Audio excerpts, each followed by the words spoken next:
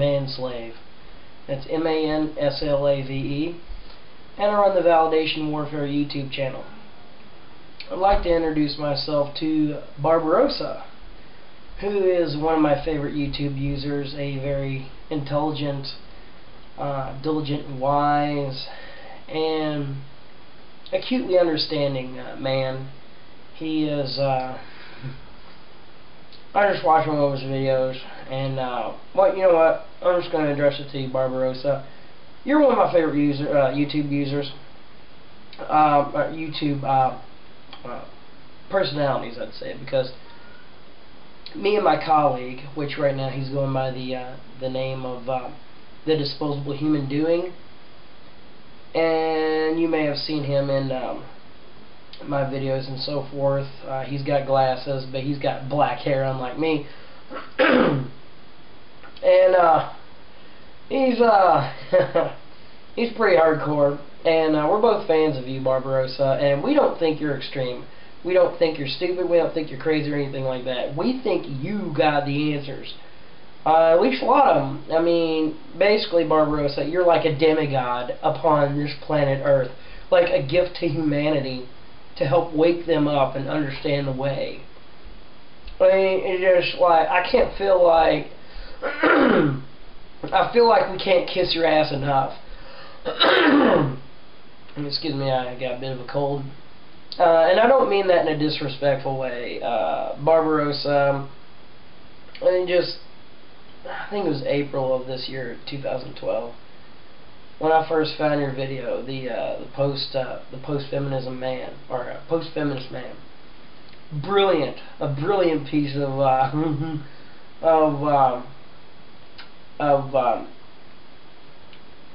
information that you gave. I mean, it's just like the manifesto of how men should be now. I mean, it just...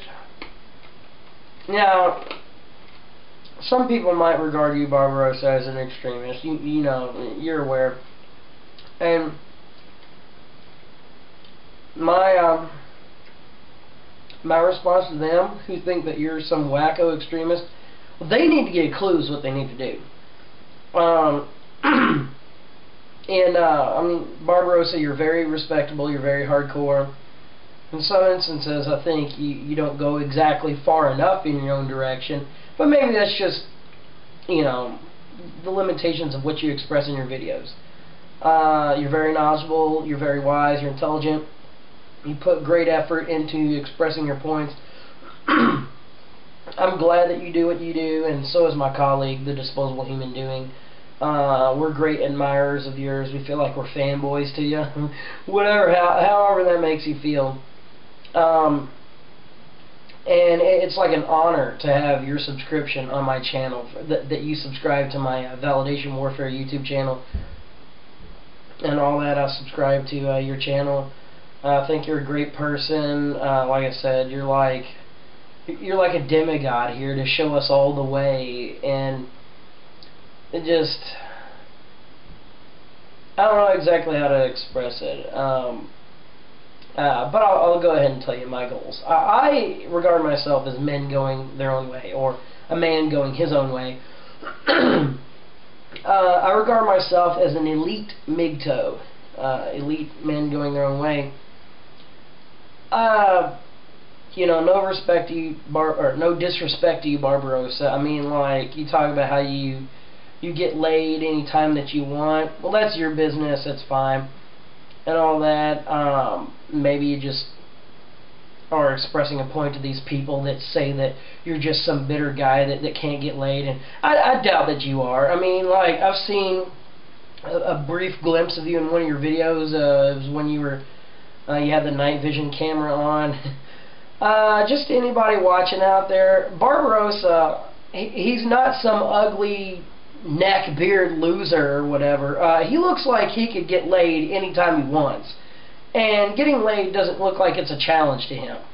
Okay, but that's not what's important. See, me and my colleague, the Disposable Human Doing, and we don't feel like getting laid is important. I mean, like, we talk about, like, if we were offered sex, I mean, we would, I mean, like, we'd think about it, and it just doesn't seem appealing. I mean, like, why settle for sex? I mean, like, just to anybody, not just you, Barbarossa, but I mean, like, this is from, you know, me and my colleagues' perspective. And just, even sex is losing its appeal. I mean, yeah, it's great, right? Everybody knows it feels great, and that's not the issue. Even, let's say, hypothetically, if me and my colleague were going to have sex with a woman, that means that we're going to have to be in close proximity to her and have to put up with her bullshit for, like, however long it takes. You know what I'm saying? Is sex even worth it? I mean, that's why I regard myself as elite MGTOW. I mean, I have superficial conversations with my, you know, female coworkers, or any female, really. I mean, like Stardust can mention, you'll give them a wide berth when you're walking around them somewhere. Yeah, that's what we do. We don't even really pay any attention to it because they're not worth it. I mean, we know how they are. Barbarossa, you're very intelligent, you're wise. You know how women are. I mean, psychologically. I mean, I don't hate women, and I don't think you or really anybody else does. I mean, regardless of how people talk about it or whatever. I mean, we don't really hate women. It's just, like, well, I'll just put it this way. There are no butterflies anymore. When I look at a girl, I don't get butterflies in my stomach anymore like I used to. It just, I know how they are now. And you can kind of see it play out in a movie, a real good movie called Bill's Gun Shop, where a typical nice guy, a stereotypical nice guy, very submissive, very nice, polite, courteous, everything. He gets fucked over, and he gets manipulated by women, and he catches on, and he understands what's really important to him: the self-esteem boost, ego boost, forms of validation. That's why I named my channel Validation Warfare, because that's what a lot of the gender war entails. And you gotta understand my background. I've been, oh gosh, I'm 32 years old now, and right now it's October 19th, 2012. So, you know, a few more months and I'll be 33. But anyway, I mean, in the first 3 decades of my life, I was such a mangina, sometimes a white knight. I believed that girls were full of sugar and spice and everything nice, and I had these little pinpricks of understanding of, well, just where I was given these instances of,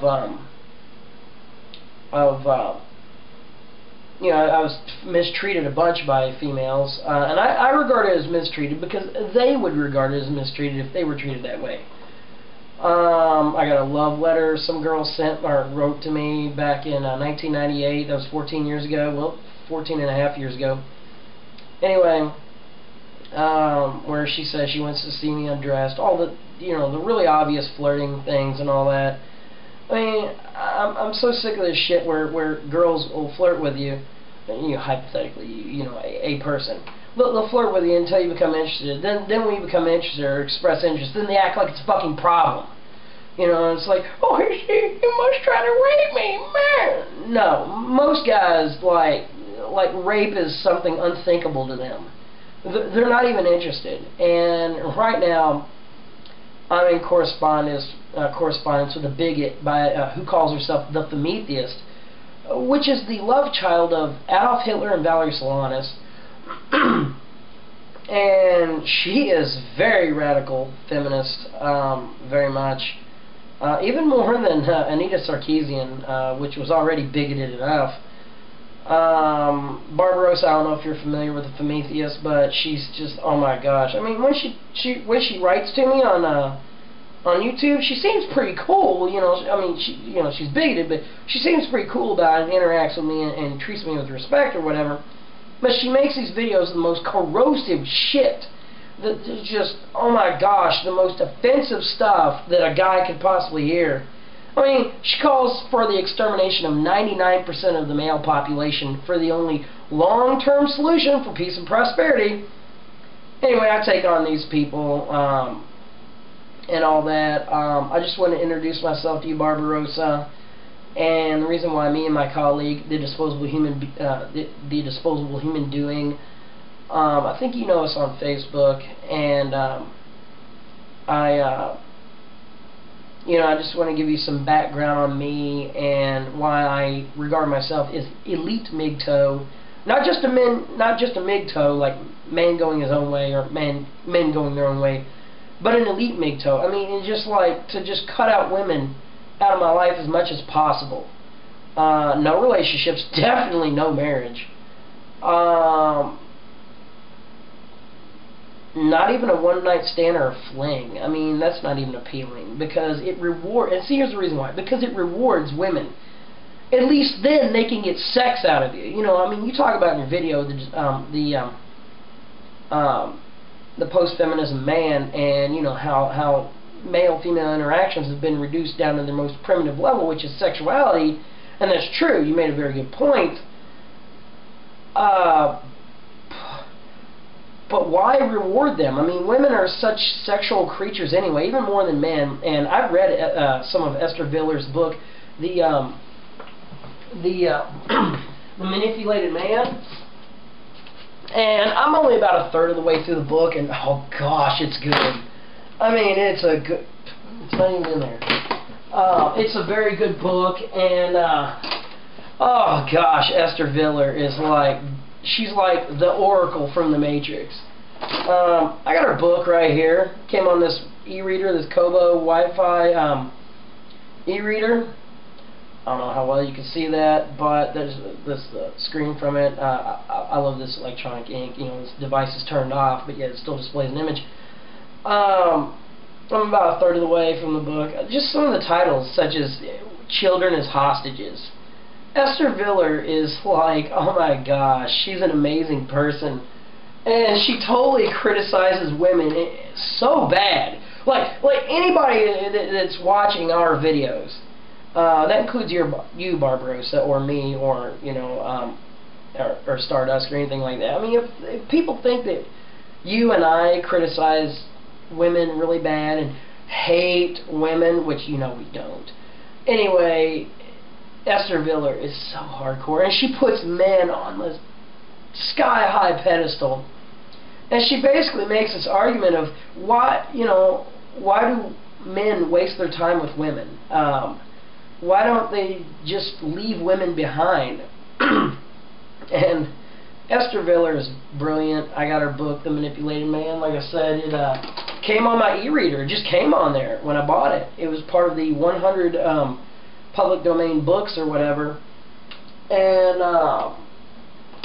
you know, and that's the Kobo e-reader, and that's a Canadian company, Kobo. I guess they like her stuff, whatever, they put it on the e-reader. I mean, I didn't put it on there. I mean, that's just the way it came from the factory. It was really good. I just want to tell you, Barbarossa, you're a great person. You're very, you're a very intelligent man. You're a man, a real man. I mean, you don't even have to go out. I mean, well, I'm just saying, like, you know, the Batman shooting, and he was a real man. He died for us, man. No, Barbarossa, you're a valuable person. I feel like I can't show my appreciation enough for what you've done. You and Girl Writes What, Stardust, Man, Woman, Myth. Oh, I'm so glad that you encouraged him to do his documentary project. It was great. It was excellent. Yeah, you, Barbarossa, Girl Writes What, Man, Woman, Myth. I mean, and also Stardust are like four major pillars of an enlightenment movement among men. And you know, like, people think that we need to let women aboard. No, we don't. We don't need any. Women caused enough fucking problems. I mean, and if feminism was really honestly about equality, then I'd be on board for feminism. But it's not. It's not. I mean, and Barbarossa, it's people like you and me, and other people like Stardust, maybe even rocking Mr. E. I know how that sounds, but anyway. That Cynical Cynicism, he's a great guy. I'm in contact with him. He makes some good videos, and I encourage people to watch his stuff because he's pretty good. And anyway, we will succeed where the feminists have failed in regards to implementing equality. My goal is to show women it's like you will get your shit together, or else you will be on your fucking own. I mean, it's about damn time you stop with all this fucking greed, manipulation, deception, sexual harassment shit, because oh gosh, the amount of sexual harassment bullshit I've had to deal with in my life, going back 20 years, having to basically hate my gender ever since I was a kid, and always having a guilty conscience, even before I took an interest in girls, I didn't even get my first date until 2 weeks after my 30th birthday. I was so passive and respected women's space and all this. And and for what? I mean, was it even worth it? No. I'm tired of this shit. I mean, it's time for men to fucking wake up. And Barbarossaa, you're an excellent part of this. You are a very important person in this. Like I said, I feel like I cannot kiss your ass enough, metaphorically, because you don't live in my geographic area. But I regard you as basically like a partner, a friend, a colleague, whatever, in this movement to wake men up and just, you know, it's like if women ain't going to get their shit together, they can fucking be on their own. I'm tired of this. I got to be done with this shit, you know what I'm saying? I used to pedestalize women for decades and just sacrifice so much. And Barbarossaa, you're right. The stuff you say in your videos, I've listened to a lot of them, and you're right. I collect all your stuff on an external hard drive, and I distribute it amongst my friends. If your channel gets taken down, you know, contact me some way, and maybe I can upload all your stuff back, or send you like a DVD in the mail with all your video files back on there, or whatever the case may be. I plan to teach classes using your videos in the future, but not just you. Stardust, he makes excellent contributions. So does Girl Writes What. Chapin, he's got some good stuff. Although I don't pay a whole lot of attention to him. I mean, he seems like a pretty cool guy, but like that's not my area of interest. I'm only like, you know, more toward the hardcore people like you, Barbarossaa. I know you don't got a whole lot of time and all that, but you make great videos. But unlike you, dude, like you and Stardust, dude, about your videos. I mean, like just having a picture, a static picture for like the whole duration of the video in your voice, and I know why you do it. Because you know, I've done audio, video engineering, and production, all that. I mean, I know why you do it, because what you want is to put the audio up there, but YouTube is a video format or a video-centric type of website and all that. So you basically find a workaround to get audio up on there. But that cynical cynicism, that guy, he does a good guy. He does a good job because he switches the pictures around and all that. Me and my colleague, the Disposable Human Doing, we really influenced by you, but we're gonna not just have static images, you know, like stationary, non-moving pictures for long periods of time, like you and Stardust do. No offense to you, Barbarossaa, you're a great guy. You make great stuff. I feel like I'm indebted to you, and all that is just like a presentation format thing. I mean, it has nothing to do with what you say. It's just, I don't know, anybody who worries about screen burn, you know, on CRTs or anything like that, or just gets tired of a static image, you know, that's something to talk about. Let me check how much time I got on this camera. No, I got 9 minutes. I need to get me a better camera. Alright, me and my colleague, the Disposable Human Doing, we put some videos up on YouTube. Our first video was the analysis of the Kathy Trottola rape allegation. Now I was in that video, but the disposable human doing was not in there. That was another friend of mine who's been through some bad experiences. I mean, he should know better. It's just he doesn't have the discipline and the attention span and the focus like me and the disposable human doing do to actually really take in and analyze stuff. I mean, we feel like enough is enough. We need to, you know, I'm tired of the abuse, and it is abuse. What women do to us is abuse, because if we did the same thing to women, they would call it abuse. And we're engaged in warfare, and you know what? We don't need women involved in this. I mean, Girl Writes What is a great person who does some very good, respectable work. She's welcome, but that's because, like, just like Esther Viller does, Girl Writes What pulls her own weight. I got a big list of females that send me friend requests on Facebook, and I just ignore them. I don't feel like my life has to revolve around a female. After the betrayal almost a year ago and all that, and I had to kick my former owner, you know, my first and only girlfriend, you know, the girlfriend that I got, just right after I turned 30 years old, the one who stalked me for 6 months, as she describes it, and she expected me to get flattered by it. Kicked her out because for the most of the relationship I had to hear about men were cheaters. You know, it's ironic in how women project a whole lot, and that's what I noticed. That's where I really started to wake up, is when almost about a year ago, me and my colleague, the disposable human doing, right about a year ago, yeah, it was in October, I believe, of 2011, we started to wake up because how we were treated, and a common experience regarding a girl. He didn't get in as much trouble as I did because he didn't have as much to lose, but nonetheless, the same people, the same players involved tried to come after him and all that. Apparently some love triangle thing with a lesbian love triangle, and we didn't know these people were lesbian, but then, oh my gosh, a big rumor. Oh god damn, I mean, like,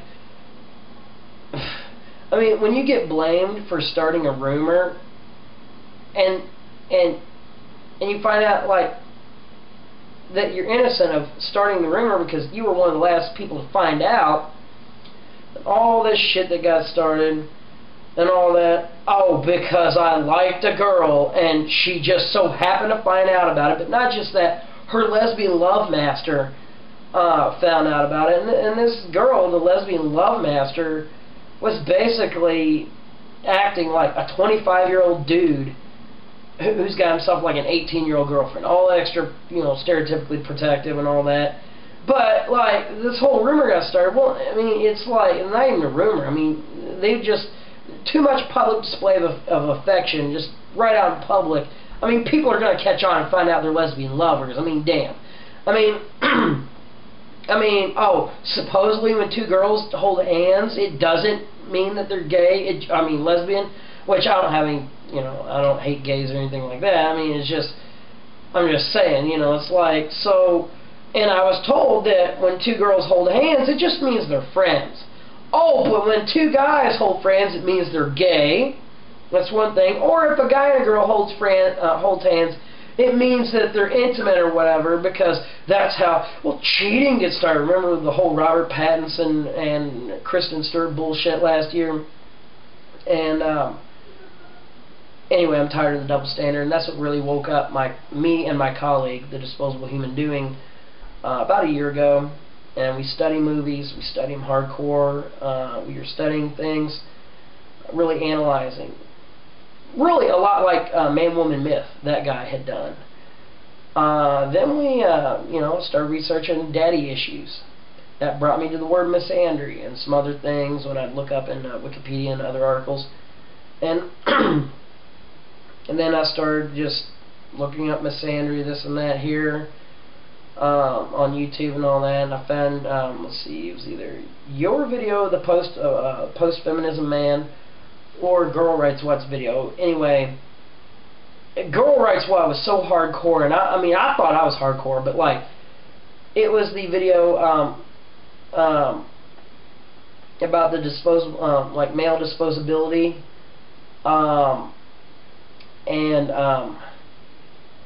but anyway, it just, I couldn't even handle it first. I had to. It took me like 3 or 4 times before I even really caught on. It's like I was still had these mangina tendencies, even though I was growing out of that rapidly. And then I watched her video, and it's like, oh my gosh, she's right. I mean, it kind of hurts to really process it, but she's right. And just from there, it just grew rapidly. And I've got so many stories. You're welcome to hear them if you want. But anyway,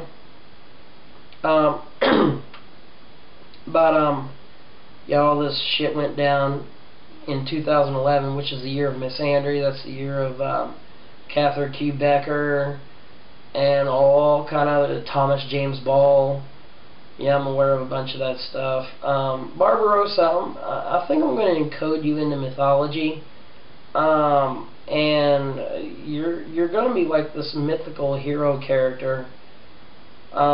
Just this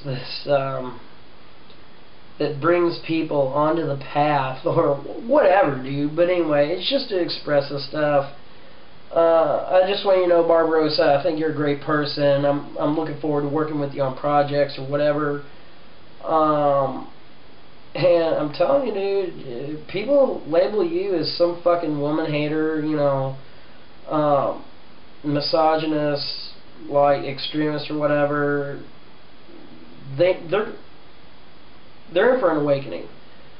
But anyway, I just want to introduce myself formally to you. I know we've chatted before and all that. Just keep doing what you're doing, and I'm going to make other videos, more videos. We're going to experiment with different formats on the Validation Warfare YouTube channel. We're just now getting started, really.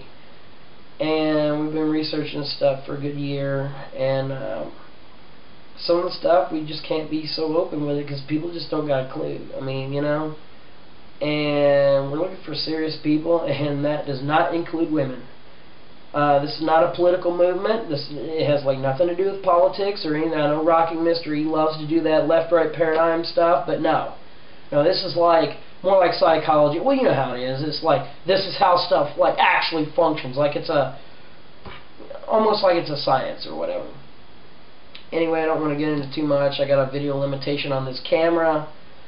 I need to get a better camera in the future, but I just wanted to thank you personally, Barbarossaa. You're an awesome person, and yeah, just keep doing what you're doing. That's all for now. I'm Manslave, and I run the Validation Warfare YouTube channel. Enjoy.